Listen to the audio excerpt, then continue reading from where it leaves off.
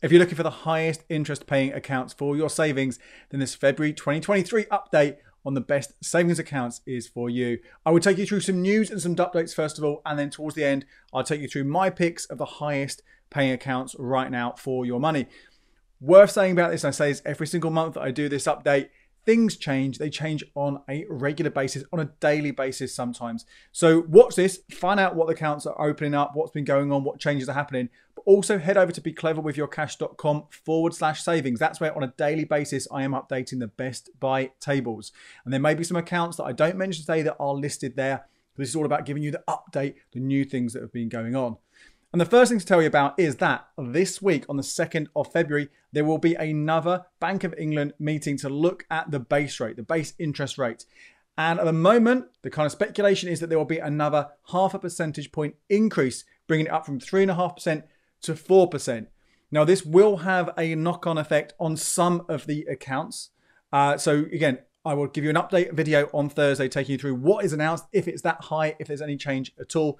And then obviously I'll give you further updates as the month goes on here on the channel and on the blog if any more accounts do respond to that. But certainly we have already seen some easy access, limited access and notice accounts anticipating this increase. So this is the first thing to tell you about some of the, and I'll quickly get this on the screen just to give you an idea. This is from over the Best Buy accounts over on the blog. Some big changes coming along. Chip will be offering 3.04% from the 11th of February.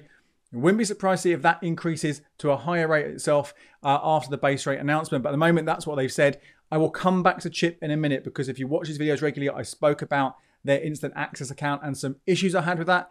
They're changing, so I'll come back to that in a moment. There's also a current account. It's a relatively new digital current account called Crew. Again, I'm going to do a video review of this hopefully this week, but it might be pushed into next week depending on how things go. This is from the 1st of February, so just a few days' time when recording this. We'll offer you 3.03%. And these are easy access accounts with, Crew, it's 85,000 is your limit, which is more than enough. With Chip, 250,000. So they're going to be, right now, they are top of the table. And I think they want to stay there if they can. We've seen a number of other increases. You can see here, Shawbrook's gone up to 2.92, Synergy to 2.9. A few others have increased there. One to point out, just a little extra, we'll mention about is from Tandem. They have also increased their accounts to 2.75%. If you are an existing customer and you're happy with that higher rate, you don't want to move your money to get one of the rates around 3% or whatever it might be, you're actually going to have to manually add that in. So make sure you log into your app and follow the instructions to do that. I have seen some reports in my Facebook group that people had to delete the app and then reinstall it to get it work. That might have been fixed by now, but that increase isn't going to happen straight away. So do have a look at that. Also some movement on limited access accounts. Yorkshire Building Society now pays 3.25% on up to the first £5,000 you have saved with them. After that is 2.85%. There are a maximum of 2 withdrawals a year with this account. So it's a limited access account, but you can get 3.25%, which is pretty decent. And Sainsbury's Bank, they offer 2.29%. A maximum of 3 withdrawals a year. So they're amongst the top easy access and limited access accounts right now.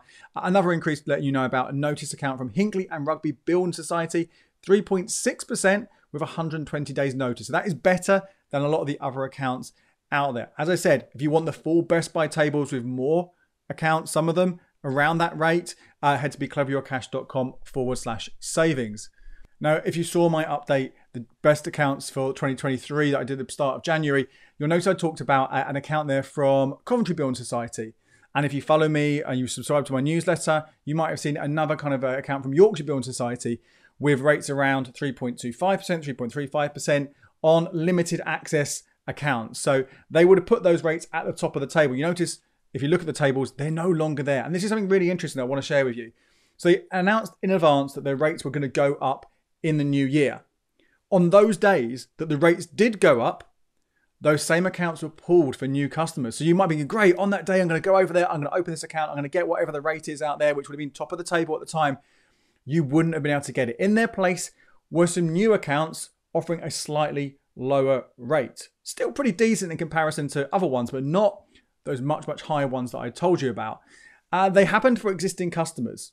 So I think the kind of the lesson to take from here is if there is a savings update that is announced, an increase that's going to happen in a week or 2 weeks, particularly with the building societies, it may be worth opening that account before that happens rather than waiting for it to come along. So at least you've got it there and then guarantee you'll get that rate when it does go up. Because that was an interesting thing. Everyone was looking forward to it. People were looking forward to it, and suddenly you couldn't get those rates. So it's worth bearing that in mind. Now, that's our easy access and limited access and notice accounts. We'll talk about fixes. Same story as I mentioned in the last couple of updates. They are on the decline. They are falling. And this is, as I've said before, linked into the fact that the base rate prediction, although we are still at the top, we are expecting another increase this month and maybe another one or another two throughout the rest of spring and summer. We're expecting to peak at a far lower rate than we were back in October when interest rates were predicted to go up to 6%. And that's when we saw a lot of those really high fixes. They are on their way down. So again, I've said this before, but if you are able to fix your money and you're happy to fix your money, it's unlikely, not impossible. Sometimes a bank might come out of nowhere with a rate and bring it in and it lasts for a few weeks, then disappear.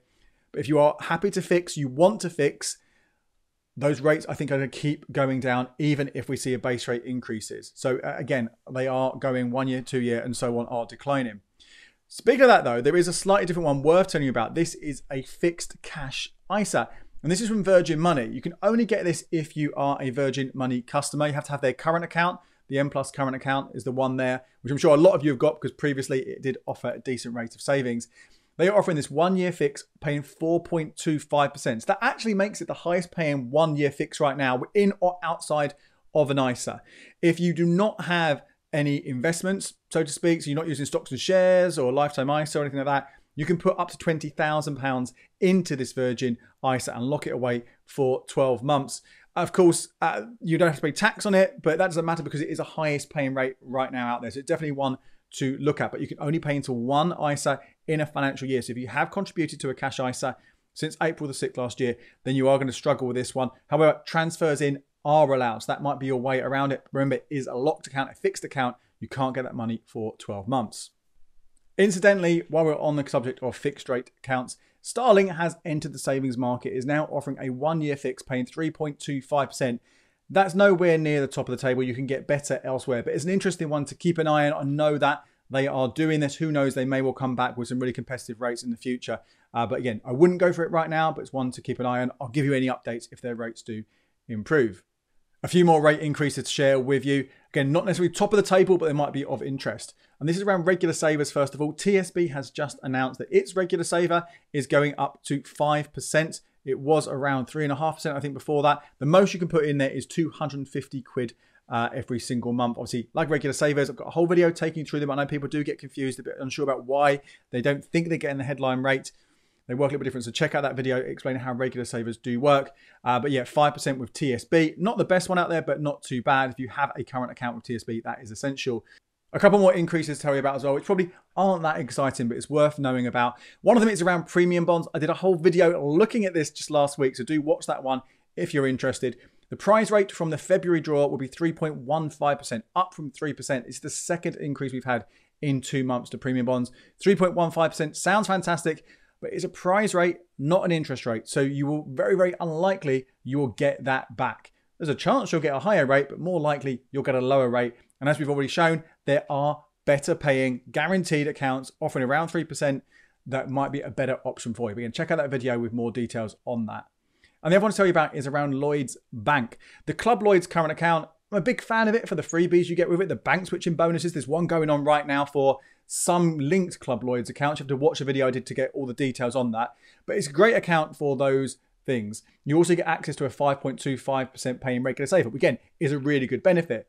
But one of the things that's not been great about this account for a while is the in-account interest. You only get it if you have 2 direct debits coming out of the account, but it's been paying a pretty low paying, 0.6% on the first £4,000 saved and 1.5% on the money between £4,000 and £5,000.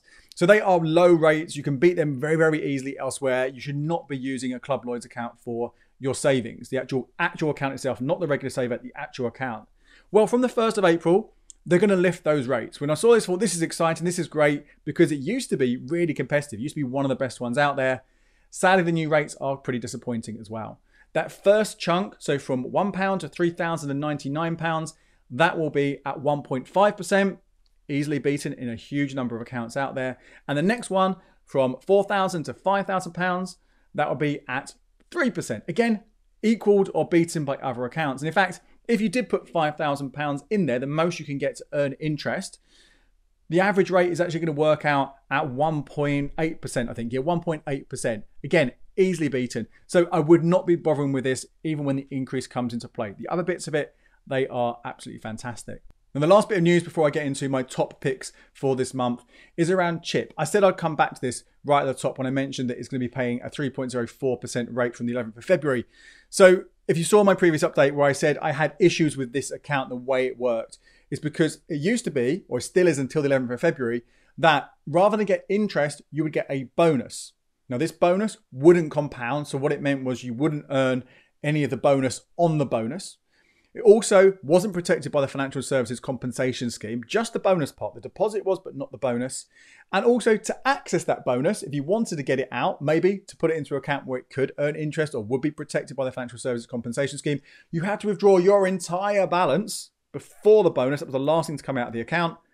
And if you wanted to keep saving it, you had to put all your money back in, and there were delays in days and things. So although it was paying the top rate, and in fact, it still is at the end of January, the highest paying rate at 3% on this old style, when it changes on the 11th of February, all that stuff is going to go.